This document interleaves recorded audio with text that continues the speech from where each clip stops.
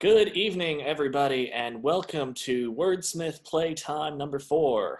Uh, this is a ongoing project we've been doing once every 2 weeks, in which we have a member of the Houston theater scene talking about play they're familiar with and discussing why it works. Today we are joined by Crystal Ray, who's going to discuss the play Effing A by Suzan-Lori Parks. Except in Suzan-Lori Parks' version, they actually say the word. I don't mind saying it live on stream, but there are some who might. But I'm going to turn it over to Crystal now and let her talk. Thank you, Ian. And hello, everyone. Wow, you right now are living a small little bit of my dream. When I moved to Houston from Abilene some years ago now, one of the top 5 theaters I said, I hope I get to work with this group was Wordsmith. No joke. Like, that is a true statement. And I'll tell you why. I looked at their website and I was like, oh, they do readings. Oh, they help new playwrights. Oh, okay. I need that. I need to be a part of that. And then I saw there was a picture of somebody that looked like me. I was like, oh, they're not scared of Black people. Let's go. So that Wordsmith was like on my list of theaters and groups and artists that I was hoping, fingers crossed, I could connect with. And I'm so glad that has happened, and I'm glad to be here with you today. So that being said, anytime I put my foot in my mouth during this talk, that is my fault and my bad. You can email me at crystalray10@yahoo.com. And by the Wordsmith about it. This craziness that's happening over here is all in my head. And so that was my disclaimer. Okay, we're getting into it right here with my girl Suzan-Lori Parks. This is her play. It's called The Red Letter Plays. It's a compilation of 2 plays. But the one we're talking about is Effing A. And we're going to say effing. They spelled the whole word out. You'll know what the word is. No need to go there, right? It was produced here in Houston by Diverse Works, and I don't want to miss names. The information is right here. It was under Loris Bradley, who is the managing arts director for Infernal Bridegroom Productions, and this was back in 2000, right here in the Lone Star State, Houston, Texas. Don't let anybody tell you Houston ain't doing big things, baby. Houston does big things. The question, though, is why do plays work? And when I was pondering that and thinking through that phrase, I realized I could not answer that question until I knew what the word work meant. For instance, if I'm sitting on a park bench and it holds me up while I'm sitting there, I'm going to say the bench works. But if I'm sitting in a car, I could be having the same exact sitting experience, but if the car doesn't move and if the car doesn't go down the street and it's incapable of doing that, I would say the car doesn't work. And that's because of what I expect the car to be able to do. I don't expect that from the bench, and therefore the outcomes are different and what I say of it is different. So with that in mind, I defined work. I am such a teacher and I apologize for that. No, I don't. I defined work in order to then explain why I think effing A more than works. So when I say play works, here's what I mean. Was I entertained? Did I get educated in some way or enlightened? And that's a broad spectrum kind of thing. And did I enlist? So entertainment is probably the easiest one to understand right off the bat. I don't have to explain it. Was I enthralled? Did it hold my attention? Right? Entertained. But the educated, enlightened part is kind of iffy, so I'll dive into that a tiny bit. When I go to a play, I hope to hear something new. It doesn't have to be a whole play of new. That can be tiring, but just maybe a little something new. And when I read Effing A, there were so many little jewels of new thoughts and ideas that are just sprinkled all throughout that script that took my heart by surprise, that it totally knocked that one out the park. And then the last one was, did I enlist? And here's what I mean by enlisting. If you've seen Lion King, the musical, or even the stinking advertisements, the commercials for it, you know it's a beautiful musical. I mean, puppets, gigantic elephants, and I mean, all of that, right? I saw that in Chicago, and I left that show, no lie. I left that show and went to Menards, which is our local Lowe's in Chicago, kind of like a Home Depot. I went to Menards. I bought mirrors. I bought a banister so it could be a ballet bar, baby. I bought a drill, screws. I went into the basement that that had been refinished. I didn't ask my parents. I drilled holes into the wall. I put that banister up. I glued mirrors to the wall. I had made a whole dance studio because I saw that musical and left it so moved that I wanted to participate in what I saw. I wanted to learn to dance that way. I wanted to learn to sing that way. I wanted to learn to act that way. And I built a whole studio in the basement. My grandmother was like, she didn't put no holes in my wall, not my wall. Like, she was done with me. That's how moved I was. And I enlisted immediately. Okay, so I hope that's clear. So what is effing A about? In case you're not familiar, I'll give you the short end of it. It's Signature Theater summary, and I've got little note cards to help me out because that's who I am. Signature Theater says, the red letter plays, Effing A and In the Blood, are two modern-day remixes of Nathaniel Hawthorne's classic novel, The Scarlet Letter. Effing A follows the story of Hester Smith, a revered and reviled local abortionist. So the A in this particular play stands for abortionist. Now, is this play relevant for today? Buckle your seatbelts. Oh my goodness. Yes. How much more so considering all of the current turmoil culturally and the clashing culturally. P.S. I do not speak for every African American, nor do I speak as Speaker of the House for my gender, or even just short people. Whatever box I can be put in, I have not been deemed their representative. I'm just Crystal. So, hot button issues all out through the wazoo in effing A. You got a pro-life, pro-choice fight. You have a penal system conversation, and you have the power of bitterness. So all the P's to help keep them organized. So we've got an abortionist who feels stuck in her job, who feels as if the only way to rescue her son, who has been placed in the penal system, is to continue doing this job that she doesn't want to do, to rescue her own baby. She's taking babies to rescue a baby.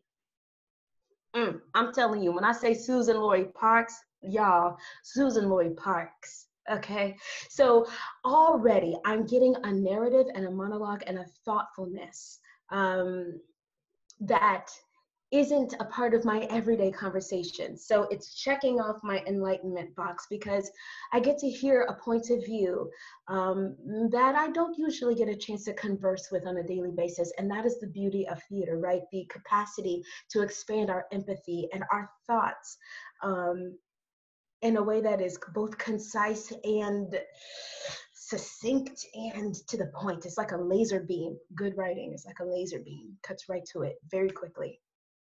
So I'm getting this narrative from Hester, from a person who is in a profession that is touchy, right? Oh, touchy. Okay, so penal system. Her son was put in jail for stealing food as a little boy, and the penal system lost her son. They have no idea where he is. The son escaped. The penal system knows that there are a couple of people that escaped. They don't know for sure if it's her son or not. It is her son. We find out later. Not only is it her son, but she has trouble identifying him. Hester had a plan. Just before they took her little boy away from her, 6, maybe 7 years old, she bit him on his arm. The point of the bite was so that she would recognize him if she ever got him back. This man that shows up in her house looks like the sketches of the guy that escaped. Ugh. So she's looking at this mark on his arm and she goes, oh, but you can't be my boy. And he says something so pointed. He says, there were only two options. I either stay a boy or I become a monster. And it wasn't working for me to stay a boy. So now we have a conversation about what does it mean? At what age does a Black boy become a monster? If he doesn't become a monster, that means he stays being treated like a little boy his entire adult life. What man do you know wants that? He feels stuck with only two options. Hester feels stuck in her profession. And then the power of bitterness comes raging through the story because this escaped convent young boy turned monster falls in love with the rich woman who sent him to jail in the first place. He doesn't recognize her. She doesn't recognize him. They do what grown people do. And little Miss Rich Girl, who we thought was barren, comes up pregnant. And guess who ain't having that? Hester, the abortionist who lost her son to the prison system at the hands of the rich girl. So with a little bit of cunning, our dear protagonist tricks the rich girl to come by her house for a little bit, and she undoes the pregnancy. She doesn't know that's her grandchild she just killed. She just knows she's getting the girl back. Knife in stomach twist. It's a Greek tragedy. Everybody dies. Oh my goodness. Well, not everybody, mostly everybody. Hester's still alive, but everybody she loved is gone. So that's kind of the summary according to Crystal Ray. So entertained, oh my goodness, didn't put the book down. Educated, I'm hearing new voices I never heard from. I've not heard a lot of stories from a Black abortionist who feels stuck. I haven't heard a lot of stories from an escaped convict who comes looking for his mommy. And there's a love story that I've never imagined before in my life. And this is why Suzan-Lori Parks is a Pulitzer Prize winner. She is smart as day.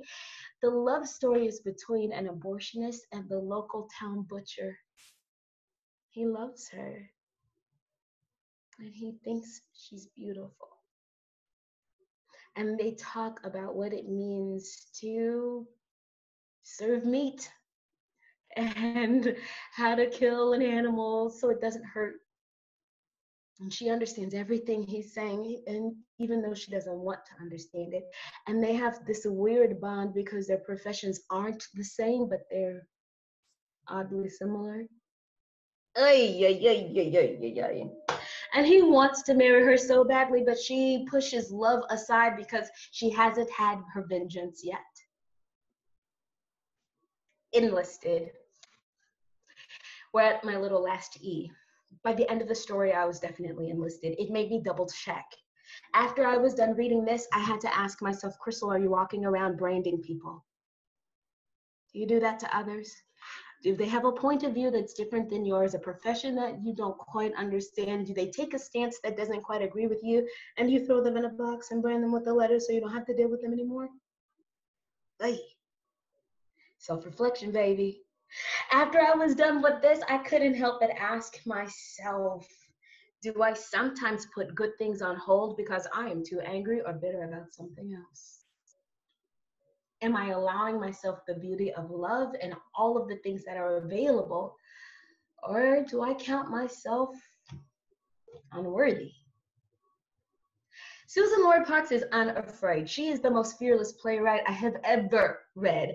I mean, hot button issue after hot button issue, and she is unafraid to dance in the lilies of all of it. It is beautiful and it is horrifying. So what were her reviews like? Well, depends on who you ask, right? I've got one from the New York Times that says she's the critic's pick. The writing is timeless and enduringly relevant. And then you get all the way over here to David Finkel. In 2003, he said the writing is predictable and unengaging. So what does that mean? I think if a play works, it's kind of like a tuning fork. You ring it and you listen for the other instruments to tune to that thing. And if you tune to it, it was your note. And for me, I tuned right to it. I was enlightened, I was entertained, I was educated, and it forced me to check myself. I enlisted in the process. It's not a read for everybody, but if you're looking to be challenged, pick it up. So that was my review of it. Now, how do I wrap this up? Quite easily, actually. If you're a writer, this last little bit is for you.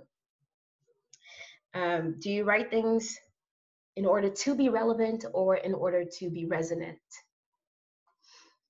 I think writing in order to be relevant, you sit down and you're going to write something about Black Lives Matter, or you're going to write something about whatever the hot button issue is for you. Only for that topic alone, I feel you run the risk of maybe being formulaic and mechanical. I would challenge you to write what resonates with you, what vibrates in your soul, what makes you sing. Can I give you an example? This is going to be a silly example maybe for some of you, but it is true to life, I promise. I was a little kid, maybe 6 or 7 years old, and one of my favorite shows to watch was Lucille Ball, I Love Lucy. On Nick at Night, it came on Nick at Night. This is the 90s, right? So it's coming on Nick at Night right after Patty Duke, who I did not get with, I didn't understand it, and really just before that whole Mayberry Jazz with white people and fishing poles and all that. Lucy was who I was there for. And there was an episode when Lucy was trying to tell Ricky that she was pregnant. And it's a Lucille Ball episode, so of course it doesn't go right for the first 26 minutes. And then the last 2 minutes, Lucy slips a note to Ricky while he's performing at his club. And it says, "My husband and I are pregnant. I haven't told him yet. Would you please sing, we're having a baby? And that will be my way of letting him know." And here, Ricky, "Oh, of course." So he starts singing, "We're having a baby, my baby and me." And he goes from table to table to table to table, trying to find a couple. He gets to Lucy and she nods yes. And Ricky laughs, and then his revelation drops on him. And that close up on Ricky, that's how, when I think of being in love, I relate it to that look.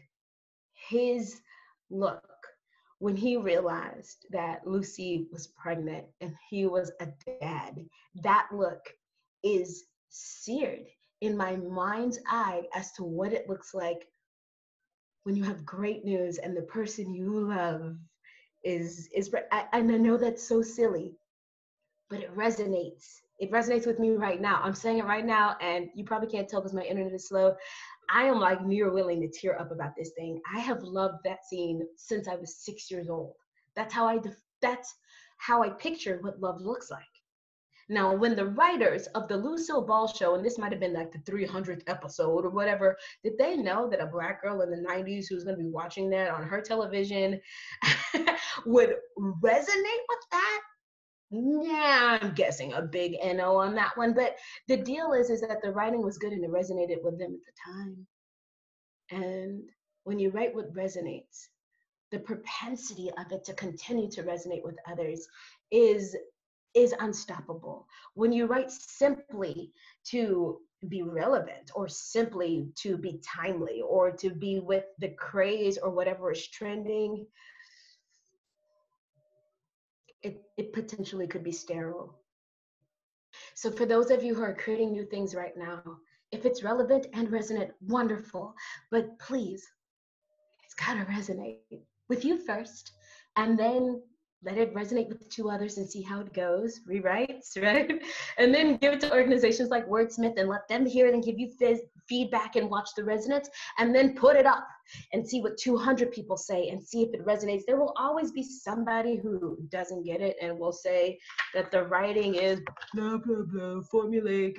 That person will always exist. But for those of us who will be 200 years, 90 years, 60 years away, ethnicities away, culturally away, if you've written from an honest place, it can and will still resonate. So I leave you with the challenge. Read stuff outside of your normal hemisphere and write stuff that resonates. Thanks for your time. And on that,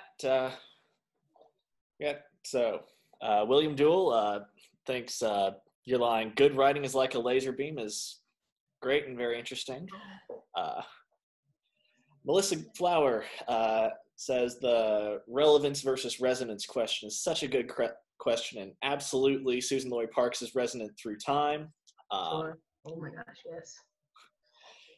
Yes, indeed. So I'm going to ask, do you think this this resonance has anything to do with it being a retelling? Since you... Yes and no. I mean, because we see spin-offs all the time that work and don't work, right? So like, Sure.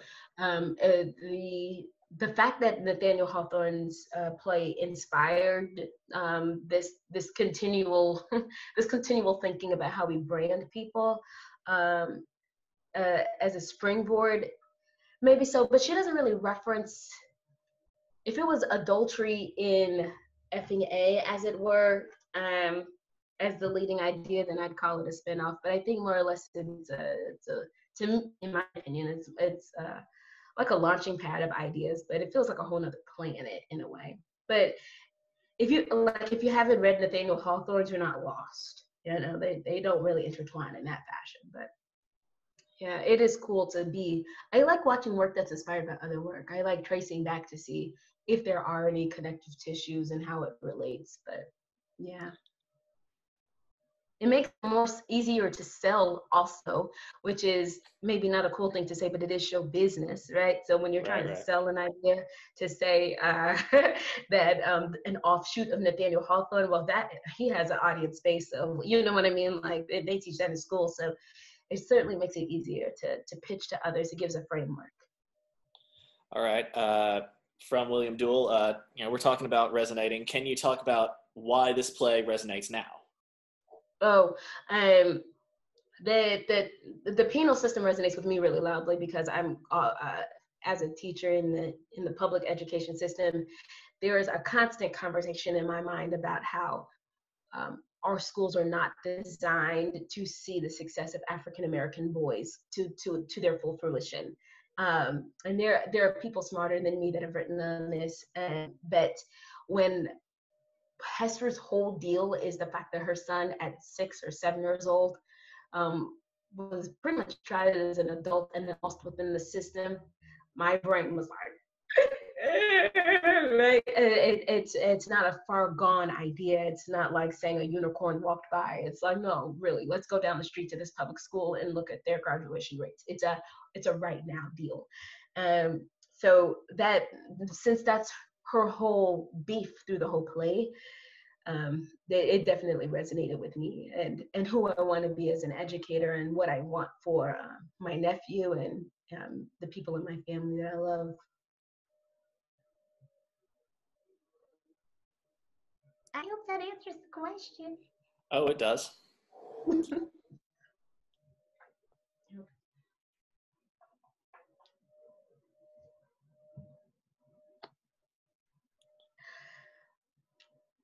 I don't know. Do I end this thing? Because I'm happy to shut it down.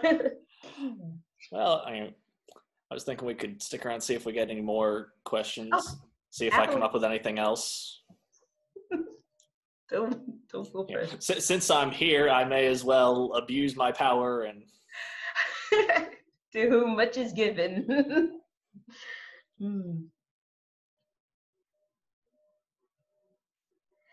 Okay, here's one. You said it's in a collection with In the Blood, which I guess is another play about also inspired by Scarlet Letter. Exactly. Yes. Yes, you're exactly right. So In the Blood, a completely different story altogether. But In the Blood is about Hester La Negrita, who is a penniless mother. I got it written down. A penniless mother of 5.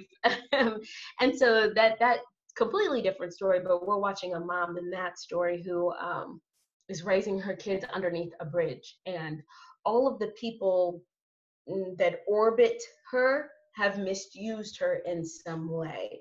And but none of the people who are orbiting her are considered culturally, uh, they're the upper echelon, so their behavior is excused. But because of where she is within the system of society, her behavior is unexcused. So it's still the letter A and all of that.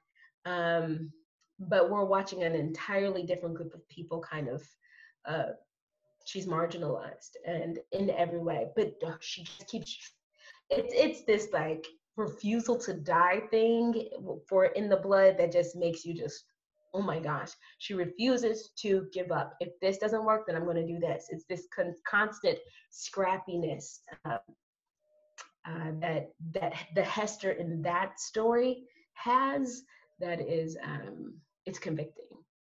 Yeah, it's really beautiful.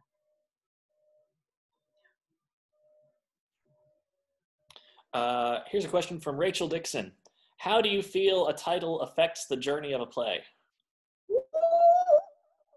So, especially if you've titled it effing A and people won't even say your title. I read a response that Suzan-Lori Parks did concerning the title, and she said it might be more title than what the actual plays are. And I think what she meant by that is it might give people an idea that, what is this? Is this going to be some kind of adult film, like what's happening? And it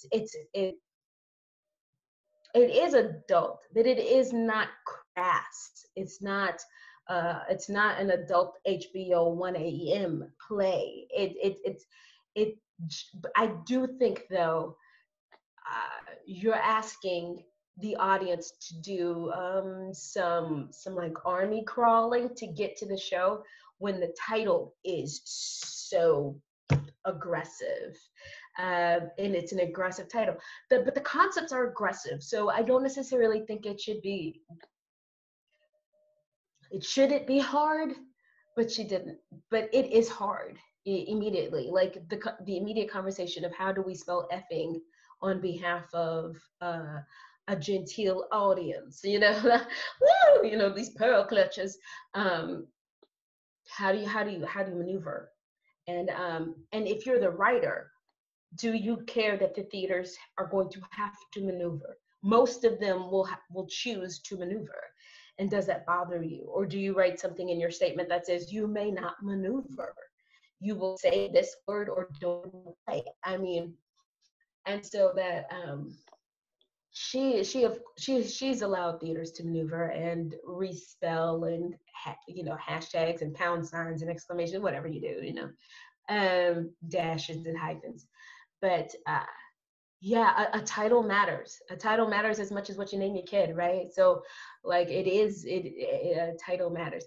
I think once you've read the play, the title doesn't matter. But you gotta get past it first. I don't know. It's a hard door to open. Take a battering ram to get through.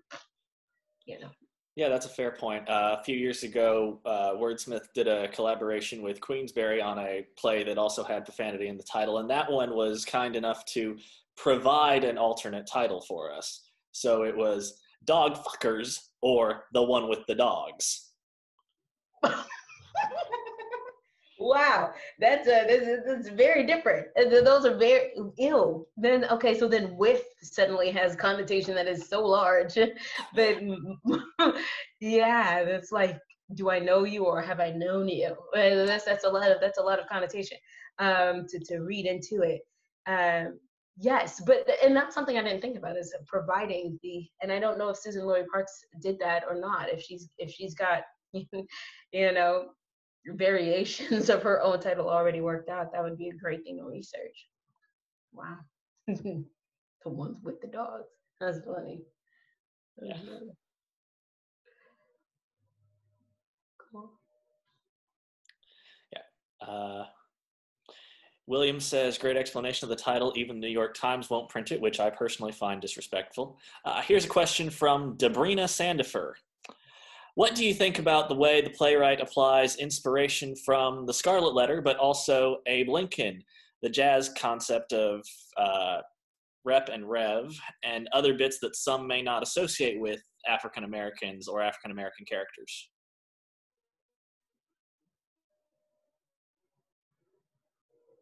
Could you reread that? Sure. What do you think about the way the playwright applies inspiration from The Scarlet Letter, but also Abe Lincoln, the jazz concept of, I'm assuming this is repetition and revolution, maybe? And other bits that some may not associate with African Americans or African American characters? I think I copy. Thank you for rereading it too. I might be misspeaking, and if so, please throw in another comment because my intelligence is finite. But here's the deal. I think the Abe Lincoln and stuff is a reference to Top Dog Underdog. I might be mistaken. I don't recall Abe reference. Repetition and revision. Okay, that's what that is. Repetition and revision. Okay. So it's been a while since I read Top Dog Underdog. Loved it. Here's the fun thing with the whole Abe Lincoln and historical references and what is Black or what isn't Black, et cetera, et cetera. And if this is a bunny trail, I'm sorry. And yes, she is referencing Top Dog Underdog. Ooh, okay. So so the whole Nathaniel Hawthorne thing and In the Blood, and then Top Dog Underdog and Abe Lincoln. So I think I got my questions. I think I've got them separated. So the fact that we were inspired by other writers and other concepts and other ideas is cool. According to Suzan-Lori Parks, she hadn't read The Scarlet Letter when she decided she would write it. She was only familiar with the concept of being termed or branded an adulterer. So that's also very interesting. It's interesting how prevalent concepts can be, even if we don't know the direct origin of those concepts, right? So just like if, so that's cool in and of itself. What is and isn't Black? I lose my Black card all the time. If the way I talk and in general, just me being me, has never fallen under the world of what is Blackdom as is defined by whoever has the gall to define it. I never make the list. Here's what I think about the list. The list is contrived and it is limited to about 5 or 6 things, and none of them encompass the truth. And the truth is that the culture that is relegated to the term Black is too magnanimous to be listed on a list. It just is too big. I think it comforts us to be smaller. It comforts us to be like, oh, you're Black if you sound like this. You're Black if you do this. And so that you could check some boxes off, because it just, I checked that box off. Good thing I'm still Black. Listen, get rid of the list. I think it's impossible to rate Black. There are things I could probably gauge a Black audience might know. But at the end of the day, if I'm saying it, it's Black. Because I'm Black. So like when I hear Top Dog Underdog and the Abe Lincoln references and whether or not Black people will get it, if Black people read, then they'll get it. If they're interested in researching it, then they'll get it. If they're interested in diving in, then they'll get it. I mean, if we're interested in expanding our minds, then we'll get it. If we're not interested, then it'll walk right past us, and that is also okay. But I worry about writing, hoping Black people will get it, and only writing things I think Black people will get. Liz, I'm okay with writing stuff and Black people going, no, what was it? That was crazy. But did you leave with something? Were you educated or enlightened? If you were, then I did my job as a writer. And I think Suzan-Lori Parks is unafraid to go into crazy places. And by crazy, I mean places Black people don't usually go into. It might be why I am just such a fan. I don't fan out a lot, but if there was a Comic Con for playwrights, I would be going as Suzan-Lori Parks. I just hands down, I wouldn't even think of it that much. I admire her. And her willingness to put on gloves and get in there and be Muhammad Ali and just lay it on your face like what? No, get out. Fly like a butterfly, whatever, float. I don't know. I don't do boxing. Float like a butterfly, sting like a bee. Thanks. Anyway, that Cassie's clay moment was brought to you by the fact that I was trying to make a metaphor. But the deal being, she goes to new places, and if you go with her, it'll be a beautiful journey. And it's not worth being a play if you don't ever want to go to someplace new. If you don't ever want to hear somebody's opinion that's new, if you never want to experience an idea, a concept, a new culture, then you shouldn't have gone to see a play, nor should you write one.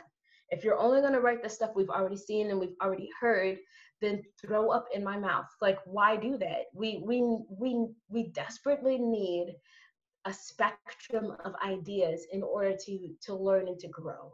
And Suzan-Lori Parks does that. She does that in her writing unflinchingly so.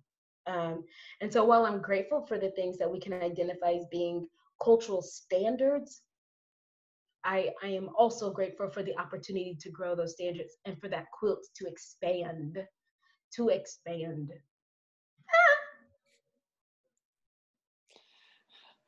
From Jeff McMurrow, TheaterCon, it needs to happen. I'm so sure. Everybody just come as Shakespeare or something. It's a whole bunch of guys in tights. But, I mean, you could all come as Shakespeare, but that limits you so much. It does. I'm game. TheaterCon, let's do it. Houston needs a few more festivals, so why not? Yeah, we've got this, wonderful, huge convention center downtown. Surely we can. Listen. I'm coming as Susan.